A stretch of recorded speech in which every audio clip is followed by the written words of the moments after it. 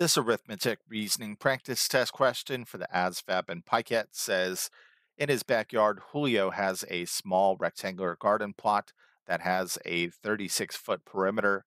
The width of the garden is exactly one half of its length. What is the area of his garden in square feet?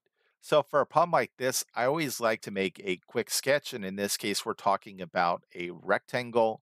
And in this case, we have to know how to find the perimeter as well as the area of a rectangle.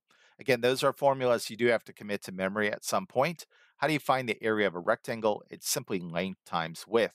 Now, we'll talk about finding the perimeter of this rectangle in just a minute. That said, you should know some general properties of rectangles that you learned in elementary school, notably that this length is equal to this length, and this width is equal to this width.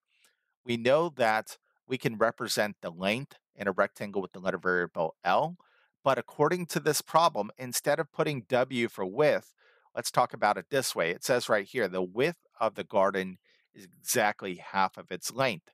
So in other words, its width in this case is going to be 1/2 L. Now, how do you find the perimeter of any regular polygon, including rectangles? You simply add up all of its sides. So to find the perimeter of this rectangle here, I'm going to add up all of its sides. So it's going to be 1/2 L plus 1/2 L plus L. What's more, we know the perimeter, or P of this garden, is 36 feet.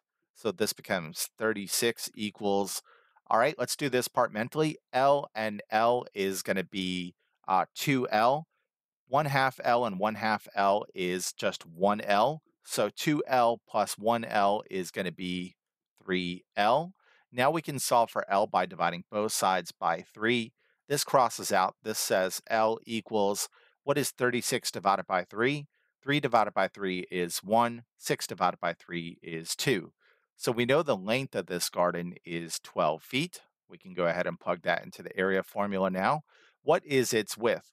Well, right here is the width of this rectangular garden. We know width in this case is equal to 1/2 its length. And we know its length is now 12. So this is 1/2 times 12. 1/2 of 12 is 6. All right, so this becomes 12 times 6. And if you can't do that mentally, you can always do it off to the side. 12 times 6. 2 times 6 is 12. Carry a 1. 6 times 1 is 6 plus 1 is 7. So in other words, the area of his rectangular garden is going to be D 72 square feet.